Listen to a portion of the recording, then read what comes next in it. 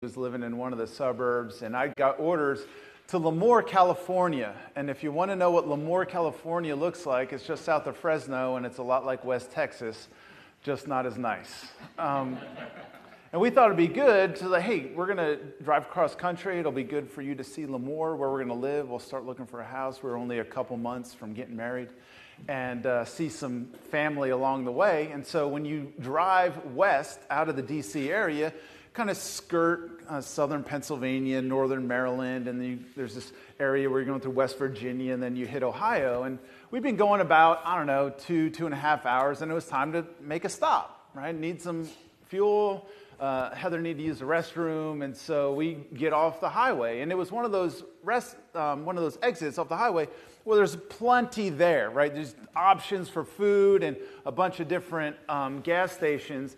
And as I'm exiting, remember, I'm a single man for 30 years at this time. As I'm exiting the highway, what criteria am I using to choose a gas station? Price. What's the cheapest gas? Okay. What is my wife's criteria that she's looking at? How clean is that bathroom? Okay. So I don't know this yet. I don't know this yet. So we get off the exit. I see the sign that has the lowest number on it. I pull in there, and I pull up right next to the pump, and I can feel her looking at me. And I'm like, I don't want to look because I know that feeling. It ain't good. And so I do this like, hey, what's up, babe? And she says, I hope you do not expect me to go to the bathroom in here.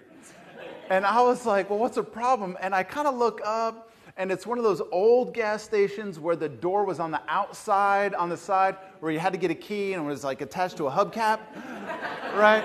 Because they thought you were going to run off with the bathroom key or something. I don't know. And I could have swore there was a guy in overalls with a banjo, like right there. And I was like, I don't think we should stop here, babe. I don't know what I was thinking. And so I paid more for gas that day than I would have, and she was happy, and I learned.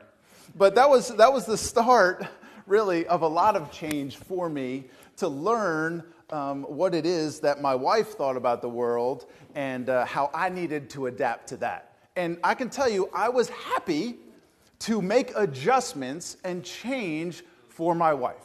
Right? It took a lot of learning.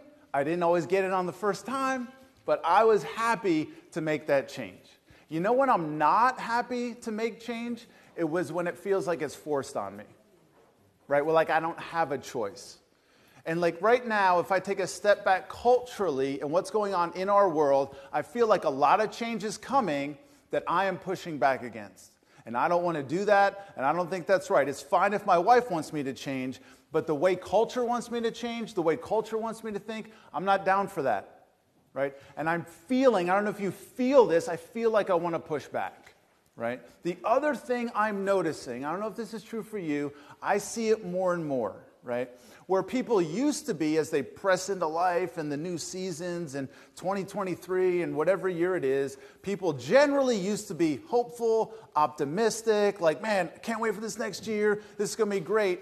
I'm having more conversations in the midst of all this change where people are less optimistic. I'm having more conversations where people will say something like this is not the world I grew up in. I have more people having conversations with me about, hey, pastor, what do I tell my kid about this? Right? I'm getting texts from fathers whose sons and daughters are seeing stuff in school, and they're like, what do I tell my kid? They just asked me this question. And they're not asking, like, I really can't wait to have this conversation. They're like, I don't know what to say. And in the midst of what we're dealing with, right,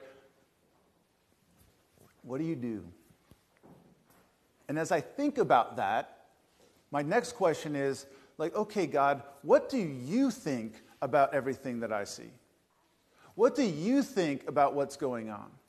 Right? Because he does see it all.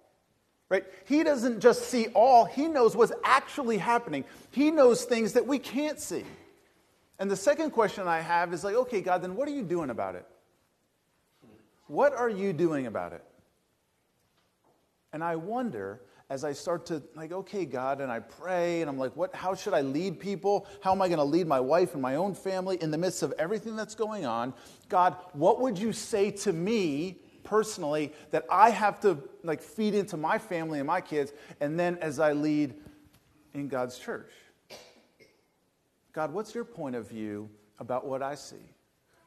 And as I start to think about that, here's where I'm left with. Here's what I think is going on at some level. Like, here you and I, and we're looking at the world, and we can see what we can see. And we see changes coming, and we see all this stuff, some of which you just want to, like, it's crazy town. And here's what I think is possible, that we can come over here and look, so God, what do you see? What's your point of view? Because here's what I think God's heart is, that in the midst of whatever is happening in culture, right, God wants you and I to be hopeful. He wants us to be engaged. He wants us to be energized, not fearful, not pessimistic, not back on our heels.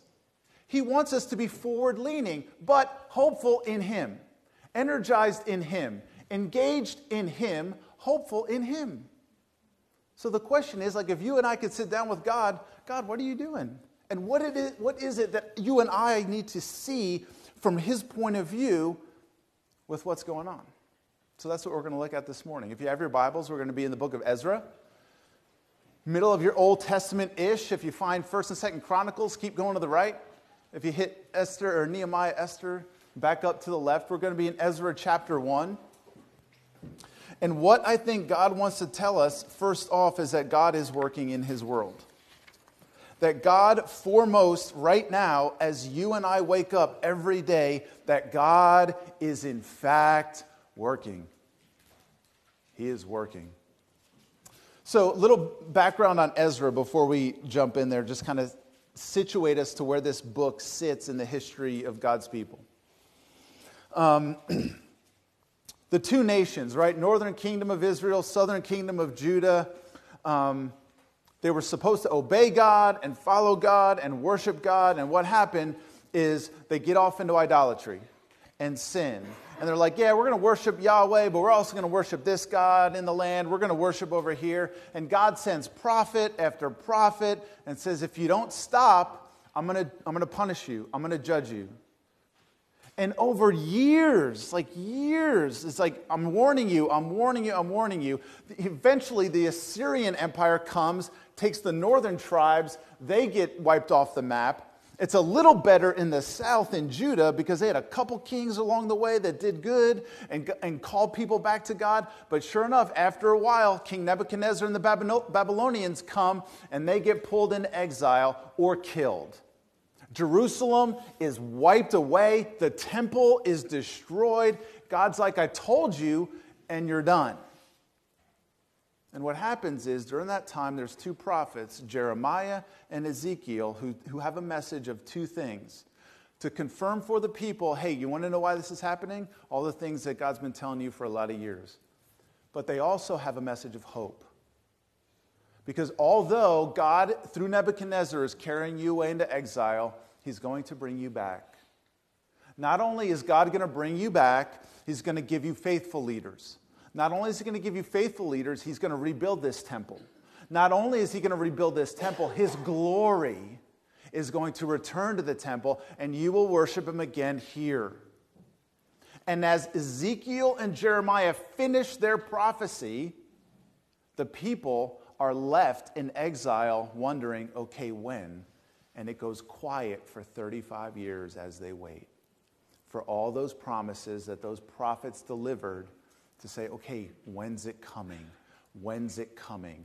And Ezra is the answer to, well, what happened next? Because particularly with Ezekiel, Ezekiel ends, and 35 years later, Ezekiel begins. So this is what we read in Ezekiel chapter 1 as we see God working in His world in this time. This is Ezra 1. It says, in the first year of Cyrus, king of Persia, in order to fulfill the word of the Lord spoken by Jeremiah, the Lord moved the heart of Cyrus, king of Persia, to make a proclamation throughout his realm and to put it in writing. Now here's what's going on. Cyrus is now the big dog on the block. He is the regional superpower. He is the king. No one can match him, right? He is the head of the Medo-Persian Empire. They just wiped off the Babylonians. He's the big dog now. And what I find interesting in God's word, it says, in the first year. Now, I've never been a king. I don't plan to be one. But in the first year, I don't know what I would be doing. Maybe if I'm Cyrus, I'm trying to put down any rebellions, right? I just overtook some lands. Some rebellions could pop up. I need to put that down. Maybe if I'm Cyrus in the first year, you know what I'm doing? I'm making sure my borders are secure. I just expanded my territory. I need to consolidate power. That's what I'm doing. Maybe in my first year, I sit down with my generals and I go, you know what? Here's where we're going next. We got to take care of that nation. We got to conquer that land. Maybe that's what I'm doing. Here's what's super interesting about what's happening in Ezra chapter 1. He does none of that. What he does is he cares about this little refugee community that he inherited from Nebuchadnezzar. These people that are just over by the canal, down by the river, living in a van. And Cyrus, think about this. He's the biggest guy on the planet, humanly speaking, and he takes note of these refugees over here. Why is that? Well, God's word tells us. Two things. God was working. Why? Because he said he was going to work for them, and this is now the mechanism of how he's going to bring his people back to the land. And it says he moved his heart. Every time you're frustrated by the way elections go in our country, I want you to read the verse, Proverbs 21:1, where it talks about every leader in every office, his heart or her heart is in the hand of the Lord, and he just moves it whatever he wants. And this is an example of God doing that very thing. Why? Because God was working in his world. Now, imagine you're a refugee. You're one of the Jews in Babylon. Are you super excited that year, that January 1st, making my resolutions? We're totally going back home, I know it.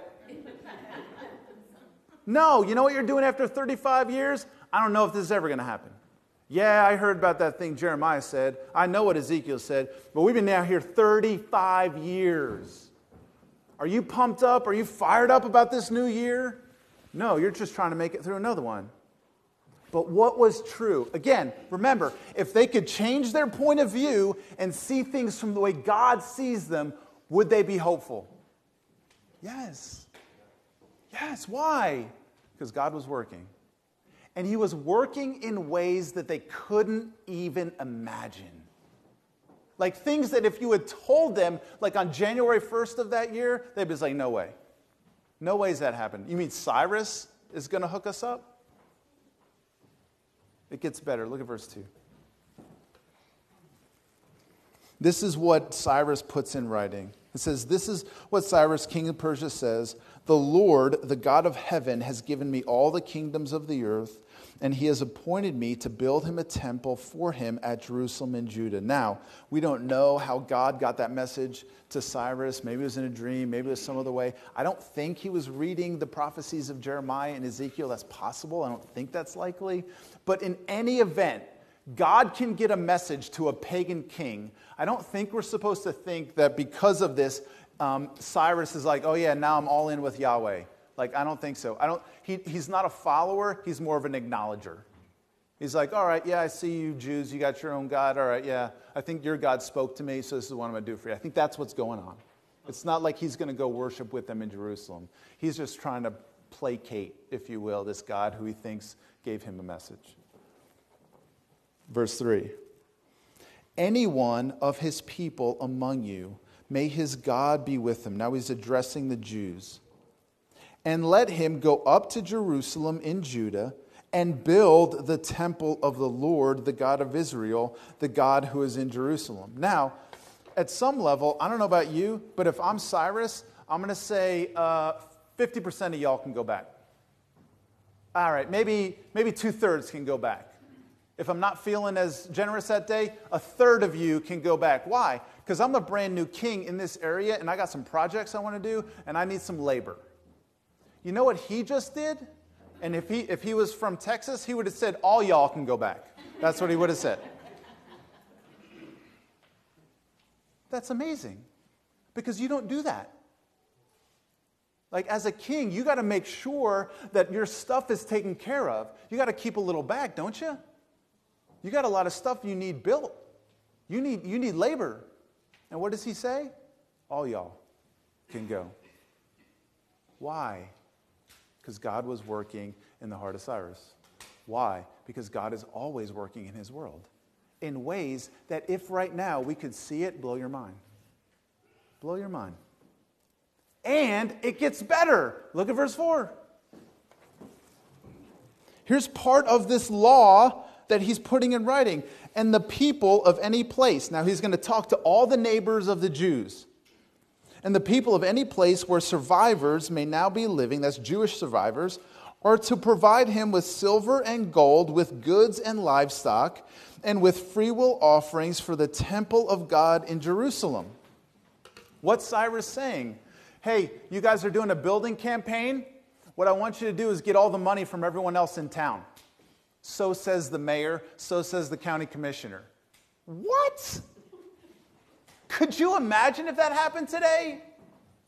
That's what's happening here. Hey, God's house needs a remodel, and everyone else, you're paying for it. That's what he just said. Question. Is God working in our world today? A little bit or a lot? Do you think this blows their mind when they read this? When this gets posted, like wherever they posted laws in Persia, right? They're like, say what? Here's what I think we're supposed to see. Again, if we could shift our point of view from how we, right? And God knows we only have a certain vantage point. But what he invites us to is I want you to shift over here and try to see it from my perspective, with the eyes of faith. Because God is always working in his world. Listen to this. This is what Jesus said in John chapter 5, verse 17. Jesus said to them, my Father is, check this out, always at his work to this very day. And then Jesus adds, and I too am working. John 5:17. One of the things that in our culture right now that makes me the saddest and maddest at times is everything pertaining to abortion. And so last year I was pretty happy when the Supreme Court did what the Supreme Court did, right, in overturning Roe v. Wade. And then I got really sad when state after state that doesn't agree with that started to enshrine the best they could abortion in their states. And then I got even madder when companies said, hey, we will pay for you if you want to go get an abortion at such and such. And as I was kind of noodling on this and like, okay, so what are we supposed to do with this? How are we supposed to lead our people? I came across a podcast of Chuck Colson. It was a recording of him because he's deceased from about a decade ago. And he was telling the story during the mid-90s when, at that time, he and a bunch of other evangelicals were trying to get the partial birth abortion ban through Congress. And what happened was they got it through Congress, but the president at the time vetoed it, and there wasn't enough votes in the Senate to override the veto, so it failed. And Colson was obviously dejected by that, frustrated, all the rest. But he tells the story of, in that time, finding himself in the basement of St. Patrick's Cathedral in New York. Now, he's in St. Patrick's to witness a baptism because there's a small chapel in St. Patrick's there with a baptistry, and there was a certain man getting baptized, and that man was Bernard Nathanson, who was one of the most prolific abortionists in the 70s, 80s, and 90s, who had renounced his previous life, come to faith in Jesus, and was now getting baptized. And Colson tells the story as he's watching this man who was a Jew, like in the first century, who would come in the darkness to make his profession of faith to Jesus. He's like, I'm witnessing the first century. And he looks at this cross above where this man is getting baptized, and this is what Colson says. He says, as I reflected on the day when infanticide could not be stopped by the United States Senate, I realized I was witnessing this day the victory. I looked at the cross, and I realized again that what the gospel teaches is true. In Christ is always the victory. There at the altar was a man who spent 3 decades in the sinful world of abortion, joyfully accepting forgiveness in Jesus. And there were 80 people huddled in the catacombs of St. Patrick's, celebrating a victory that no one could veto. It is the triumph over the gospel over evil, God in Jesus changing hearts one by one. Remember, we win. That's right. Jesus has already secured the victory. That means we, regardless of what's going on in culture, can move forward, hopeful, engaged, energized, forward-leaning, ready to go. Why? Because God's at work. And if we could right now peel back like the curtain that veils our eyes to what he's doing, like it would blow our minds. You're like, no, he's doing that? Like in ways like no one saw this man getting baptized there for 80 people. And yet God is changing hearts one by one. So here's the first application for us, right? Of all the things that torque us, that you're like, what's the one thing that if you could see God working in would change your demeanor? Like the one area, like, God, if you could just work, whether it's personally, culturally, in your business, wherever it is, like, God, could you be at work here? Answer, he probably is. Why? Because the same way for Colson, as he's just suffered this defeat naturally, he sees the work of God and then he's hopeful again. He's like, wait a minute. Yeah, we lost there, but we win in the end. And with that, we move forward. What does that take? It takes a change of point of view. Because if we just see what's happening in the natural, of course you'd be dejected. Of course you'd be down. Of course you'd be like, well, what's the point? But what God invites us to do is he says, would you come look at it from my point of view? And it's why he's given us books like Ezra. He's like, he did it for these people. Could he not do it again? So first truth, I think Ezra teaches us, is that God is working in his world. The second is that God is working in people. Like God's working big picture, right? He's moving things in the world all over the place. But he's also working individually in people. Look at verse 5. It says, then, here's the response. So Cyrus gives this proclamation, and now we see some of the response. Then the family heads of Judah and Benjamin, those were the southern tribes, and the priests and Levites, notice this, everyone whose heart God had moved. Now, don't miss this. Like Ezra repeats this on purpose. He says God moves the heart of Cyrus, but God's just not working there. God moves the heart of his people. God's working over here, big picture, and he's working over here in the hearts of his people.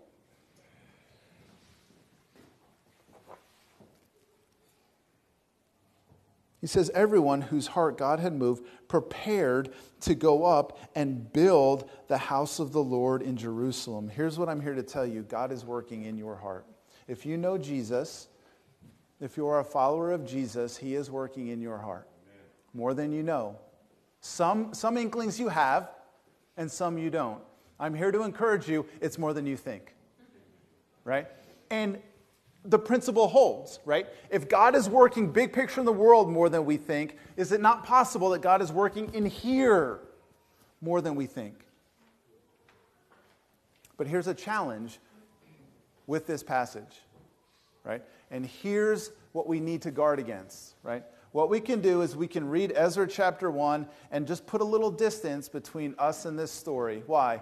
Because, well, yeah, like I can see God worked in this time, in these people. They were exiles, they were refugees. But is he really working like that in my heart in this time? Answer, yes.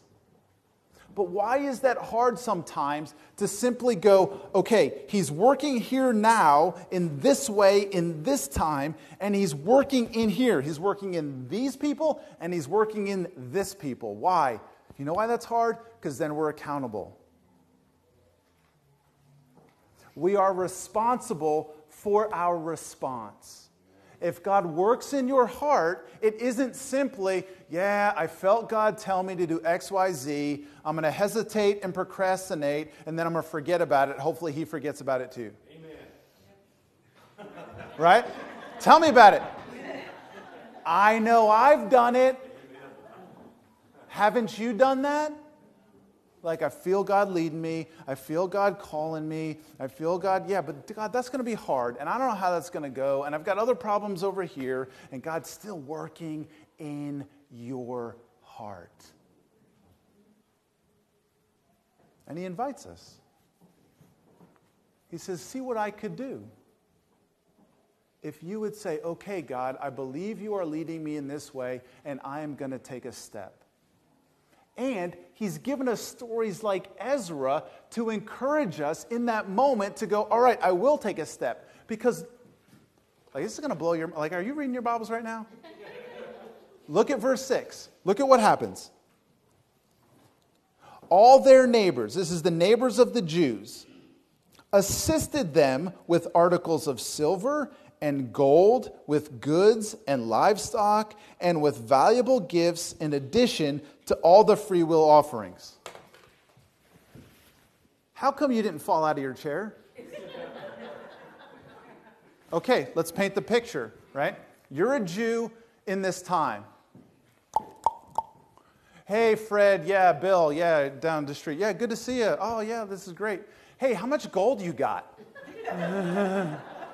You heard about the Cyrus thing? You know, the proclamation? Yeah.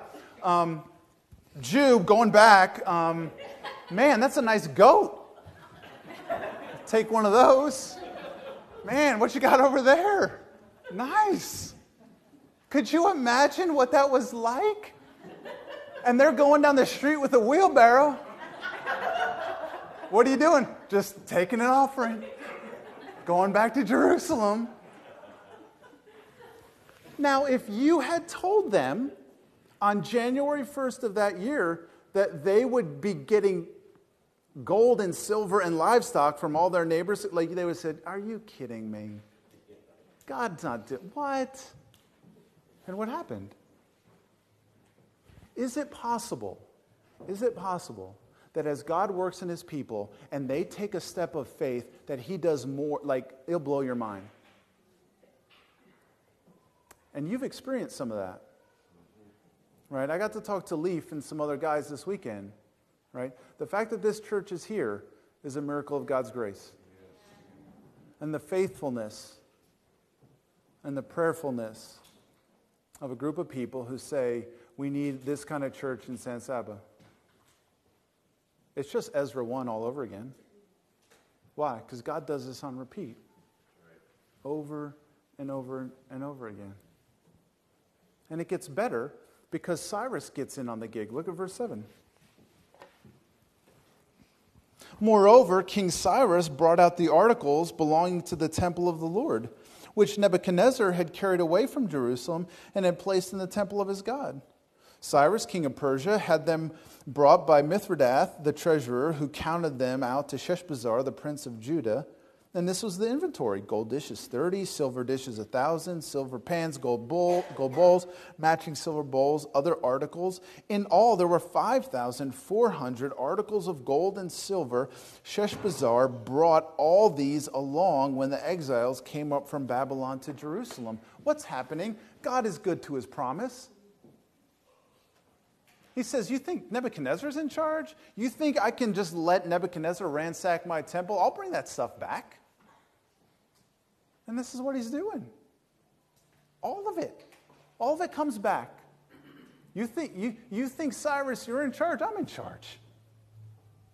You're the one I'm moving. Why? Because God's working in people. He's working in this people, this people you look at in the mirror every morning, and He's working in the people around you. All the time. All the time. And God's inviting us to take a step. All those little thoughts, all those little nudges that you and I have had over the years, where God is saying, take a step. And that's God moving your heart. That's God asking you, hey, do you want to get in on what I'm doing? And what He might could do. When I came on staff at Hill Country Austin, the guy who preceded me after a few months left for a different church, so I took on all the church planting. You heard that in the bio. And as I'm getting into this new role, I sit down with Tim, and Tim and I are talking about, like, okay, here's what we've done for the previous, 20 years in the history of Hill Country, how we planted all these churches. And just so you know, our general methodology was not the San Saba model. Where we're just going to find a really great guy like Leaf and Liz and couple, and we're just going to send them off to San Saba.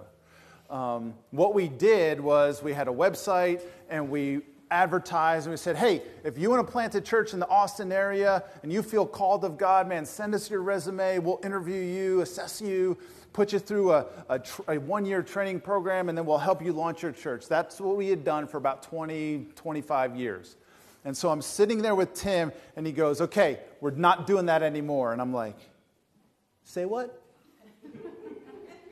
That kind of worked. We're doing all right with it. What do you mean we're not doing that no more? He's like, this is what we're going to do. Eric, here's your job. You have to figure out how we plant the next generation of churches, and the only people you can recruit from are the people of Hill Country Bible Church. And I'm writing notes because I'm a good employee most of the time. And I'm thinking in myself, no one's figured that out. We talk to churches like ours all over the country, and no one's figured that. How do you do that? What do you do on day one? What do you do on day two?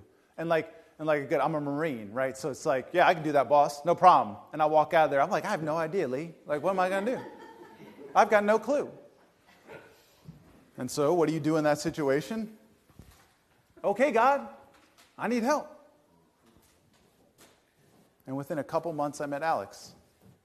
Alex Hernandez, small business owner. He's got a remodeling company. He's from Colombia. He's like, hey, I feel like God's called me to plant a church for Spanish speakers in our area. I was like, do what now? And so I discipled Alex. He started his church last Easter. 300 people now. Mostly from Venezuela, who are escaping that country, Colombia, South America, Central America. Going awesome. And then I meet Venu. Guess where Venu's from? He's from India, right? He works for Hewlett-Packard.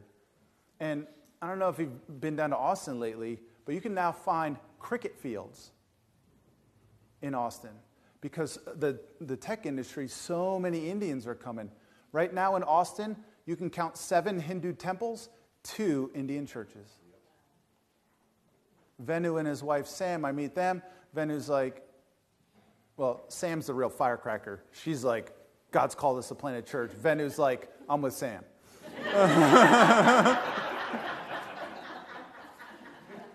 Which is kind of like Heather too. Heather needed to convince me that I was supposed to plant a church. And so I discipled Venu last year, and now he's meeting with a group of Indians, some of which are Hindus currently. Amen. And I got to disciple and pour into James and Joseph, and there's a couple of good young guys that are probably 3 to 5 years out who are going to continue to be the next generation. Why? I ain't that smart, right? Marines, we like crayons, right? Because God's working in His people,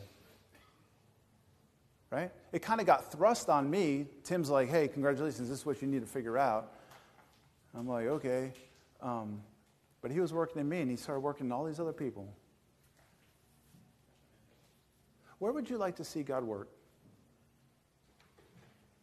Honestly. In the city, in the county, in your own life. in the lives that God has given you already?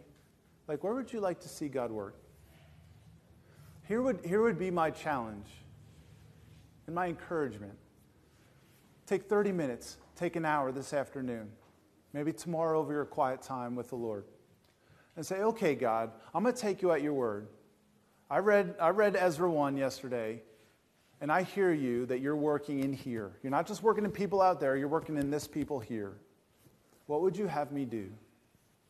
And listen.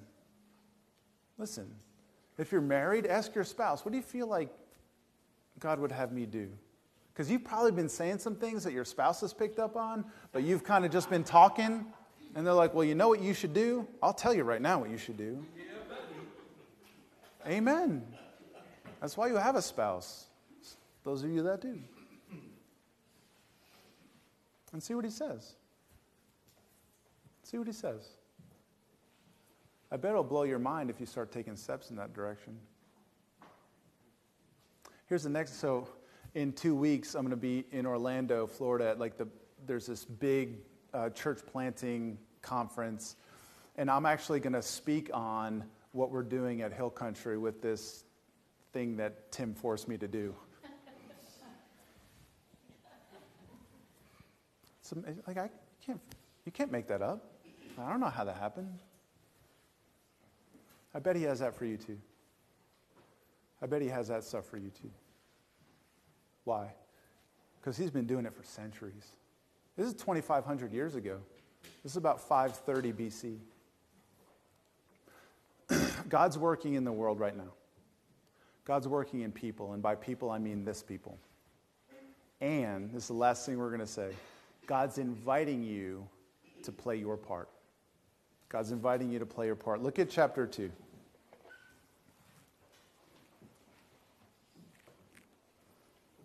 Now these are the people of the province who came up from the captivity of the exiles, whom Nebuchadnezzar, king of Babylon, had taken captive to Babylon. They returned to Jerusalem and Judah, each to his own town, in the company with Zerubbabel, Jeshua, Nehemiah, Sariah, Realiah, Mordecai, Bilshan, Mizpar, Bigvai, Rehum, and Baanah. Now, I know this isn't true of you, but a lot of people skip these chapters in the Bible. Like, they see these lists of hard names, and they're like, flip. Other people do that. I know you don't.